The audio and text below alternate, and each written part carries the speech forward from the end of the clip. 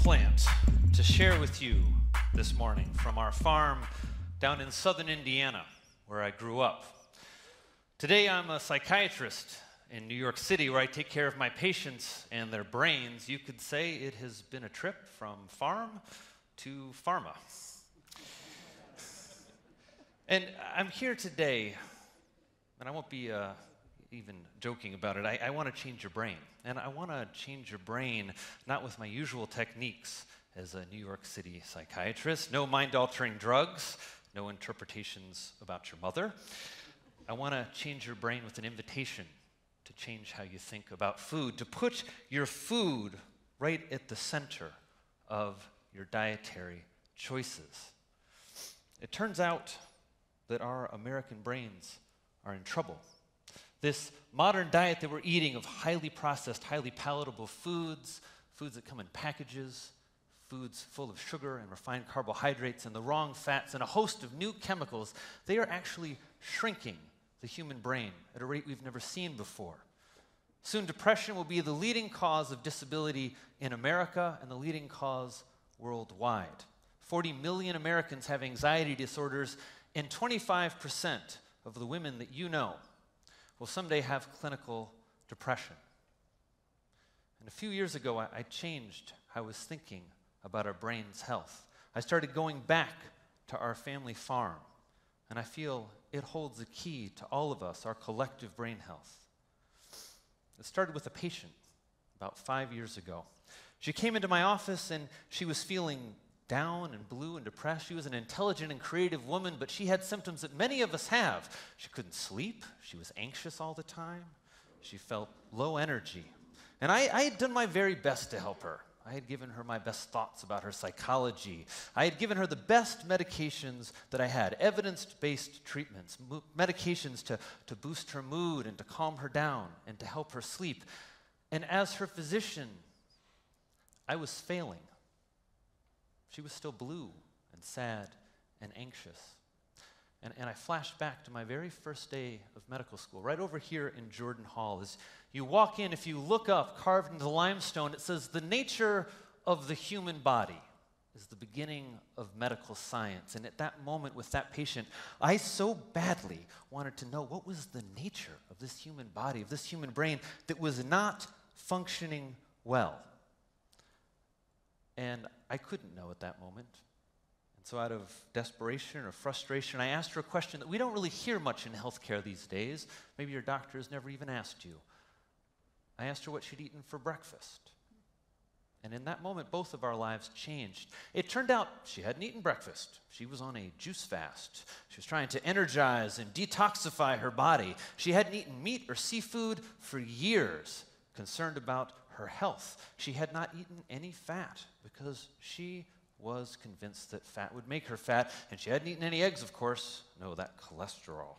It struck me as very strange. We were both working so hard to help this brain be healthy and vibrant and happy, and it hadn't gotten any of the nutrients that a happy, healthy brain actually needs.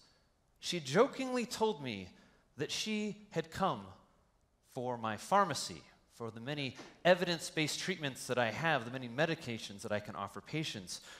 We know that about 12% of adult Americans take antidepressants. They are now the most prescribed class of medications in America. And that rate has doubled in just 10 years. And part of that is good news. That means more people are getting treated. That means we're decreasing stigma. That means we are all having a national conversation about what is going on with our mental health. But I wonder what else could we be doing? What more could we be doing? This is a horrible epidemic that is upon us. What if we jumped into mental health by building the best brain possible? And so I've been obsessed with this question: can you eat to build a better brain? If we feed a brain with these foods, with whole fatty fish, full of those omega-3 fats that your brain is actually made of, and whole fruits and vegetables and nuts and beans, if you eat that way, do you have a healthier, more resilient brain? See, back on my farm, I felt like I'd discovered a whole new class of medications, a whole new drugstore. Back on the farm, I found the pharmacy. And the nature of that human brain seemed clear to me. The nature of that human brain is that it is made of whole, minimally processed foods. Now, the brain is an amazing organ. We talk so much about diabetes and heart disease and cancer when we talk about what we eat, but it makes sense we should talk about our brain.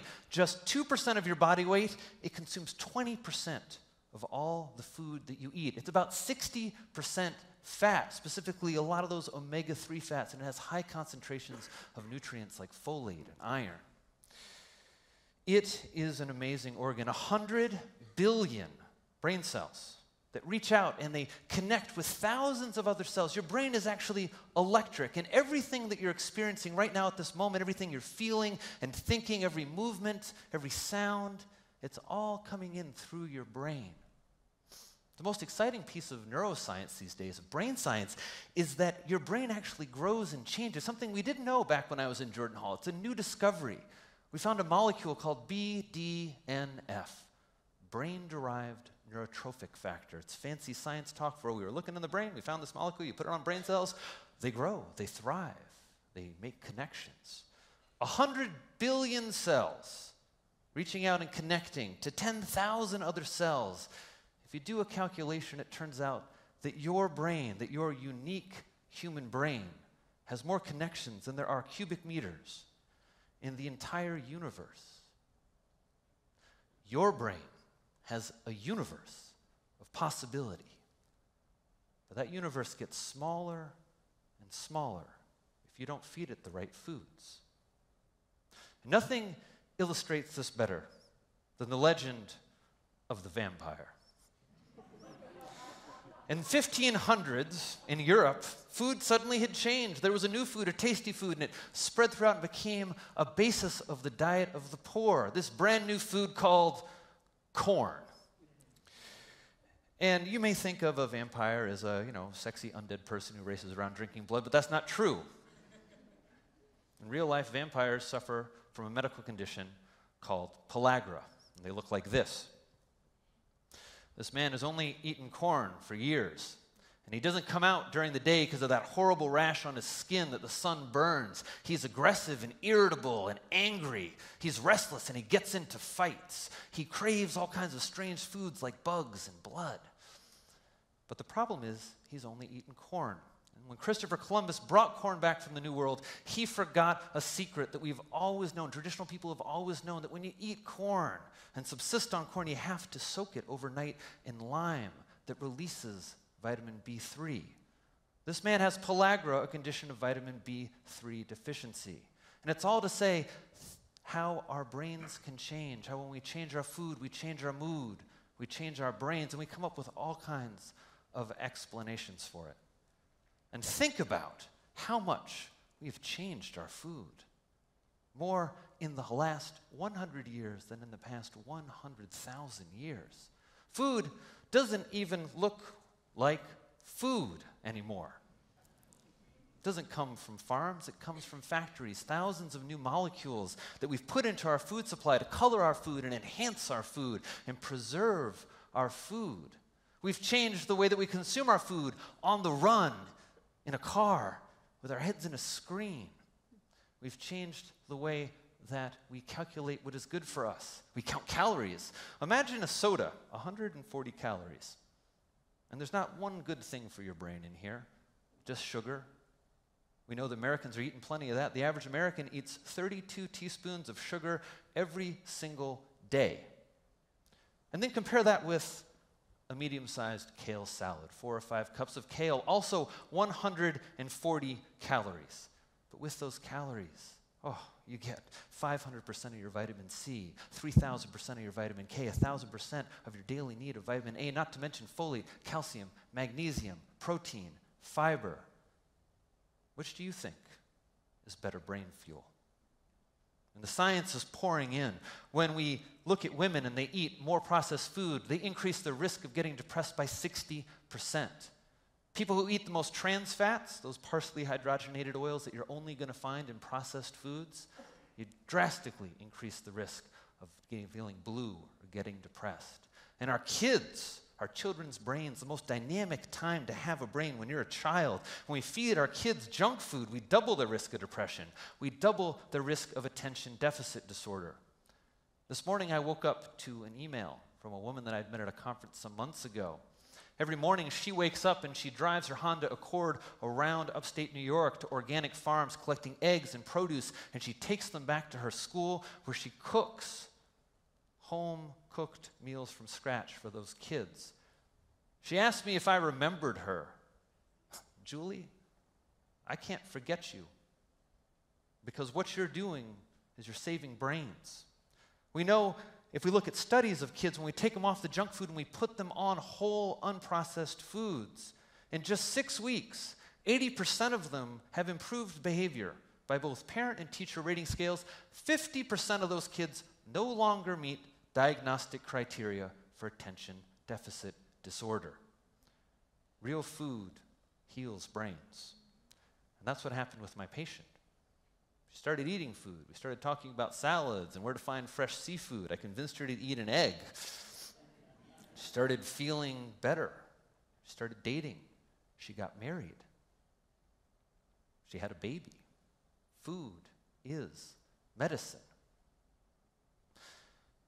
We know that from the very first doctor, Hippocrates. Let thy food be thy medicine, and thy medicine be thy food. 3,500 years ago. And science is telling us these molecules in whole foods, like the flavonoids, they not only are antioxidants, as you might think of them, but they actually change how your genes get expressed. Your genes aren't your destiny. And these molecules that you find in whole food improve the situation for your brain, improve your brain's health. Now, a lot of people are telling you what not to eat. Don't eat meat, don't eat wheat, don't eat soy, don't eat dairy, don't eat fat. And that's a problem for me because I am an eater. I love to eat, and I love food. I love to grow food and harvest food and to share food with my friends and with my family. And so I thought it would be best for my patients and for my patients' brains if we could talk to them about what to eat. If with whatever prescriptions they get, they also get a brain food prescription. Foods that they like, foods that you like, foods that you can eat at every meal. So what's a brain food prescription look like? Well, it's got a lot of plants in it, lots of leafy greens, that source of folate and fiber that keeps you full. Look for lots and lots of colors, tomatoes and watermelon full of lycopene that protect that brain fat. I want you to see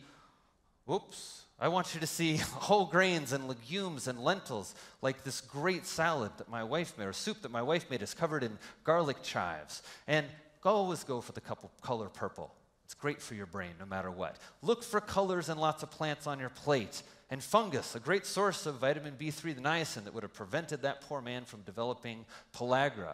Eat lots of seafood and fatty fish because it is the source of those omega-3 fats. And if you don't like fish, I challenge you, there are a lot of fish in the sea. Try other types. And don't forget the mollusks. Oh boy, these are the foods that your brain evolved eating, full of vitamin D and B12 and more of those omega-3 fats. And you can even eat red meat. You can make a better choice. Get rid of those industrial meats and those processed meats and the deli meats and instead eat whole, real, grass-fed meat. It's got fewer calories and better nutrients for your brain and a better mix of fats. A brain food plate looks like this. Lots and lots of healthy, delicious vegetables. A nice piece of nutrient-dense grass-fed lamb coated in rosemary. It's savory, it's delicious, and it fills you up. Eggs, don't forget eggs. They're a great way to start your day. You don't need to fear dietary cholesterol. In fact, your brain is the largest deposit of cholesterol in your entire body. This is a healthy breakfast. And don't forget beans. People say it costs too much to eat right. I challenge you, dried beans, $2.29 a pound in Manhattan. And there's my wife soaking them for us. We eat them every week.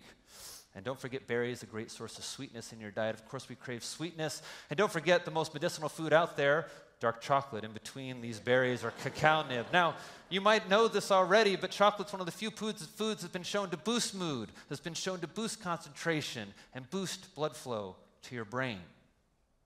So remember, your brain, your unique human brain, has a universe of possibility.